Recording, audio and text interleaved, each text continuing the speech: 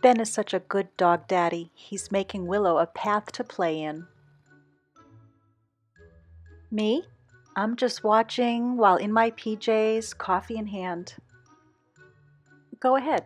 Ask me if I felt guilty.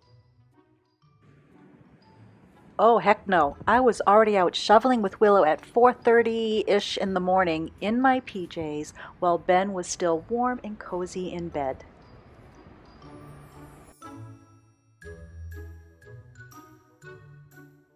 Willow now has her own racetrack that she loves to play ball in.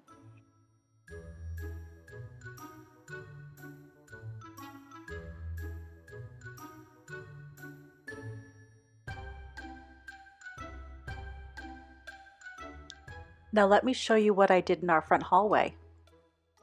Do you remember I shared last year that I painted this door front hall the wrong color? It was supposed to be the same as the sitting room, which is very similar. This has a little more blue, the other a little more green. So I put on my painter's apron that I've had about 20 years and I decided to paint it. But I ended up going back to white. I like how it looked in the small foyer area, and I'm going to wallpaper and let the walls speak for the space. Now let's head into the dining room. I'm going to start a cozy fire. I'm actually using one of the fire starters that I made. I will put the link for those above. And also I'm going to be making my pink passion cocktail, and I thought I would show you how I do it.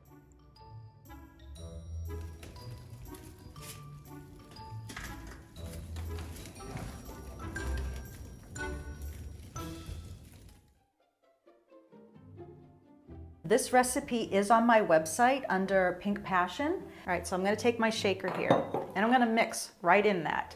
The only thing you are not going to put in there is your soda water. That's to top it off afterwards.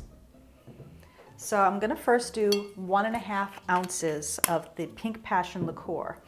And if you don't have a shot glass, and sometimes it's marked with the 1 ounce, or if you don't have one of these, what you can do is 2 tablespoons equals 1 ounce. But I like to pour from this, so I'm going to do,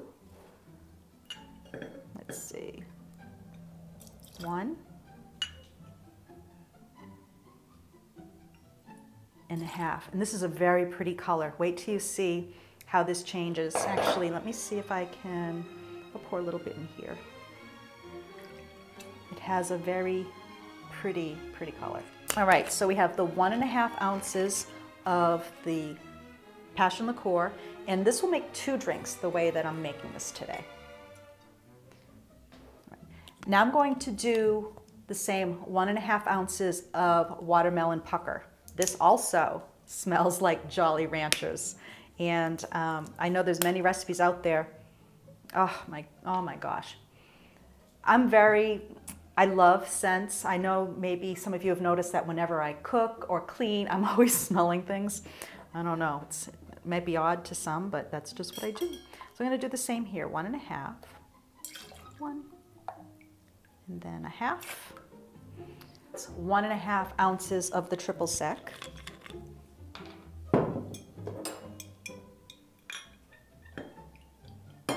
Oops, 1, 2, and let's see, let me just wipe up my mess here so this will get sticky. The triple sec will get sticky.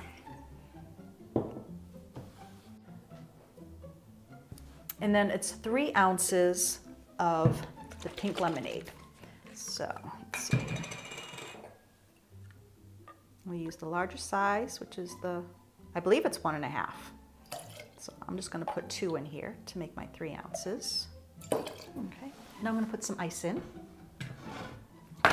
One of my consignment finds has a little horse on the front. It's in my sitting room with all my whiskey and whatnot. Okay.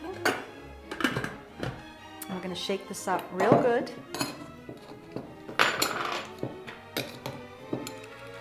When it gets so cold you can't hold it, that's usually when I stop my shaking.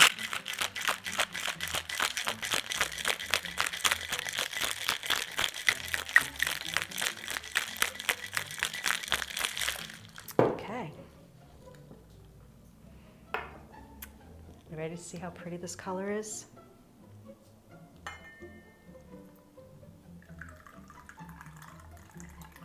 Now I'm only going to fill these up part way. And this type of glass, I can already tell that it might not have enough space for a floating fruit, so I might do a little garnish on the rim. But there's still a little extra in here. The seltzer water, you could have this without the seltzer water or the soda water, but it is kind of tart, and this also spreads out the drink, so you could even make 4 very weak cocktails if you'd like. Oh no! Welcome to my world. Oh.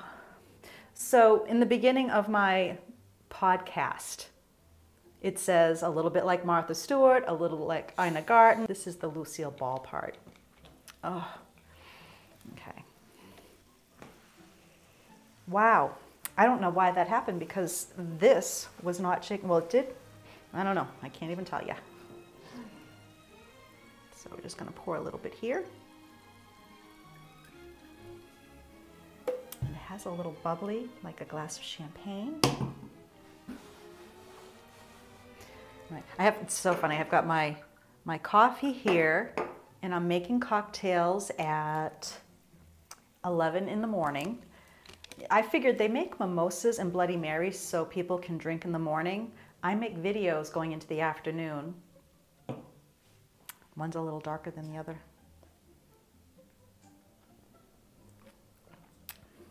Oh, that's good. It's not too sweet. I don't like sweet drinks, and it's not too tart. I'm trying to, how I can explain it. Probably if you were, sipping on a watermelon candy, it's just like that. And if you don't like it as sweet, you could add a little, I would say maybe a little bit of lime juice if you wanted, a squeeze of lime, or even garnish it with lime. But I'm going to cut these fruits and see if either of them fit in that. Let me just actually pour some in a martini glass here.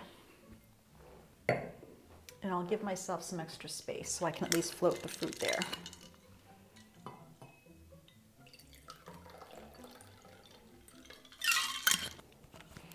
You could, of course, modify this too if you wanted to add more lemonade. I call myself a sipologist. I'm not a bartender, but I'm a sipologist. I actually create by smelling, by testing, by tasting, and you can do this too. So I grabbed a few things to garnish, and I'm going to keep my glasses on because I like my digits where they are, and these are very sharp knives. Just going to clean up my table here again a bit more. So I thought I'd just show you a couple ways that I like to garnish things, and once again, get creative, do what you like. But I'm going to first use the star fruit, also known as the carambola. All right, these are so pretty. Aren't those pretty? You can either float it on the top, or for this one, maybe I will cut it, put a little slice, just take out a little bit of piece just so that it fits well on the rim. And for this one, I think I'll put it on the edge, like that. For the larger martini glass, I'm going to do a blood orange. This is another flavor and another scent that I love, and it has some really great color. So you could just float that on the top, and then you'd sip around it. And then what else do I have? Oh, my lime. Somebody asked on one of the other videos how I made the curly Q orange that was in my potpourri. So what I do is I like to take whatever fruit, a lemon, a lime, an orange, and I use my peeler. I'm gonna go around the fruit, and I'm just getting the top level, or top layer. And this will come out thicker than I want it originally. But what I'm going to do afterwards, this one kind of cut off me. I'm going to take my kitchen scissors. Bartenders out there, I know you have your own tricks. This was mine. So I have a nice thin strip of the citrus peel, and then I put it around a skewer, or if I have a nice long one, I would use a pencil, and I just put it on here. Now for the potpourri, I let it dry and I held it, but I'm just going to hold this here for a sec. When you take it off, it's a curly Q. The line was a little smaller than I wanted to use, so I decided to use the blood orange. Now, if I was cutting this slower, I wouldn't have got as much of the pith, but I was trying to get as much of just the rind or the zest as possible. Either way, it will work out. Once again, I'm just simply cutting it into a strip that I will then put around the skewer and put into my cocktail.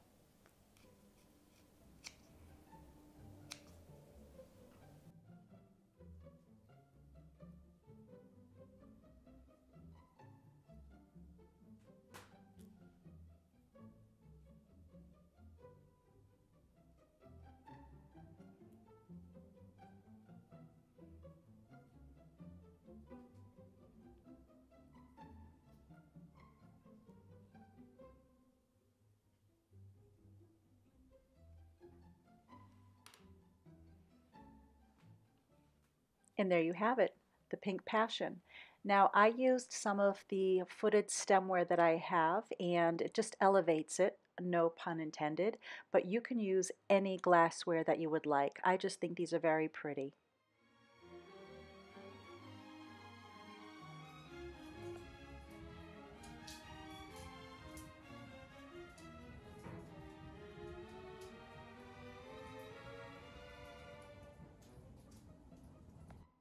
Of course, I couldn't let the macarons go to waste, so I ended up enjoying at least one with another cup of coffee, and then I saved the others for later. Now, here in this photo, there is a rose here. It is a faux rose. I have about 20 in stock in different colors. Is this something some of you might like if I were to put it on my online store?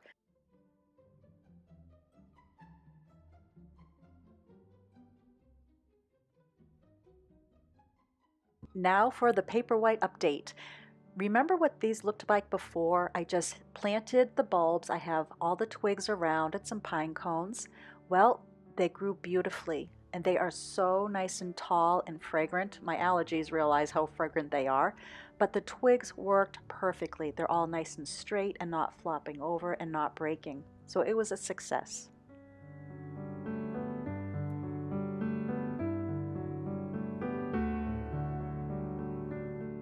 Rethinking the Butler's Pantry Tavern Room. What was once an enclosed, cozy sitting room where we used to sit and drink our coffee in comfy chairs, I opened up a doorway from the kitchen, and this had plans, or we were going to make this a butler's pantry and a tavern. Right now, this is set up for one of our past holidays. But now that we're thinking of moving, I'm kind of reassessing this idea. I'm not sure I'm going to do built-ins or if I'm just going to find a beautiful hutch, but this is kind of a thought of where I'm going. So, considering that we might be moving, I could do something like a freestanding built-in, such as this piece that I found at Ethan Allen. And this is an item that I actually did purchase just yesterday at a resale shop. I'm going to be showing you a video of some things that I found this week. But this also could go in the space with beautiful dishes and whatnot, but the other would hide a bit more. Or I created this idea, this plan here. It's kind of an L shape. It's not the tavern-y look that we were thinking, but once again, it wouldn't be for everybody else who might be house hunting. So this pantry would be a little more versatile. It has the cabinetry, shelves. I put a built-in under the window, which the window you can see is not there because when I put up wallpaper, it disappeared for some reason. I'm still working on this program. But I do have somebody coming by this Wednesday just to take a look at the space and to price out this particular plan with a few tweaks, but it would give me a space for recycling bins, and we could still put our beer and wine fridge there and a coffee station. So I'm just still trying to figure out which way is the best way for us to go. If we're going to stay here 5 to 10 years, I would do the built-in. But if it's something that we find a house this spring, we put the home on the market, I might want to find something that we take along with us. I don't know. What are your thoughts? Before I let you go, I know I promised I was going to talk about some spring gardening. I'm going to show that in a future video. I went out and purchased some seeds and I visited a greenhouse. I'm going to show you that visit. And I know many of you have mentioned that you miss the midweek videos. So my hopes is when I can create something that I can put up fairly quickly that is still quality, I will do some weekend videos, and then I will also be posting some Sunday videos. They are just very time consuming, and I want to make sure I have a balance in my life, but I do also want to make sure I'm bringing you some fun, quality information. With that said, next week we are going to have a midweek video. I'm going to take you consignment shopping. I purchased some furniture, I purchased some books, and then we're going to also visit a greenhouse, and I'm going to go over some of the seeds that I'm going to be starting very soon here for my summer garden.